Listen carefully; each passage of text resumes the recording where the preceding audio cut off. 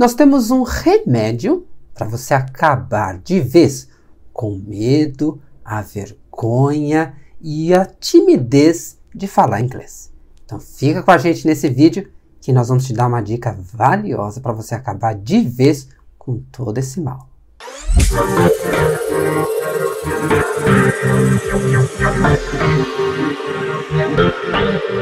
Olá, bem-vindo a mais um vídeo do nosso canal. E nesse vídeo de hoje nós separamos um segundo trecho da entrevista que nós fizemos da live, né, que nós fizemos com o Flávio Lambstain, ele é diretor financeiro da MSC Cruzeiros aqui no Brasil, e ele deu uma dica valiosa de como a gente deve fazer, qual o comportamento, a atitude que nós devemos ter com o nosso inglês, principalmente no ambiente profissional.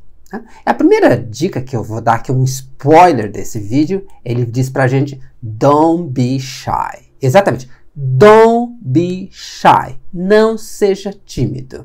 E a partir daí ele vai dar algumas dicas baseadas na experiência profissional e pessoal que ele teve no uso do inglês no ambiente profissional. Então vamos assistir esse vídeo e aproveitar as dicas que o Flávio Lambstain deu pra gente de como usar o inglês no ambiente profissional.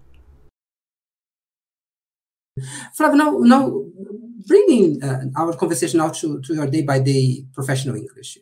How do you think you develop your professional communication, for example? What's very important to consider when you use English, in your in the professional life?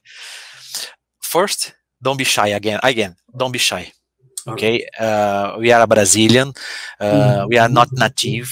Okay, for me, I'm not consider myself as fluently. I know very well to maintain a good communication.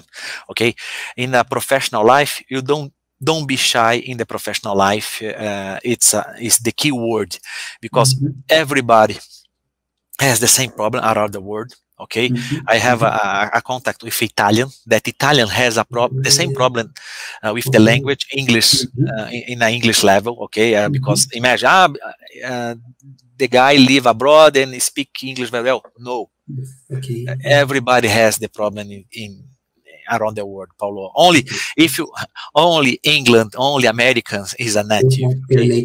Exactly. Don't be shy and not fear. Because some students, the wrong words. People, as I said, don't be shy. People are afraid of making mistake. They say, I only speak English if I speak perfect English. No, you use English is international language, no? As you said, yes. People that use as a second language, so it's all right.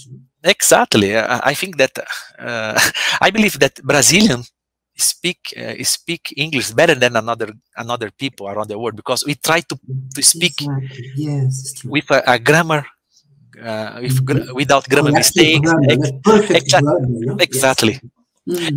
And for the accent for us is in our favor. I think that when we speak, okay, sometimes I have some Italian accent because I have Italian classes, because I like to study English, to study Italian. As you know, I love study language, but sometimes I speak English with some Italian accent. But Brazilian people, we speak very clear. This is a good way, and we can count this in our favor. Exactly.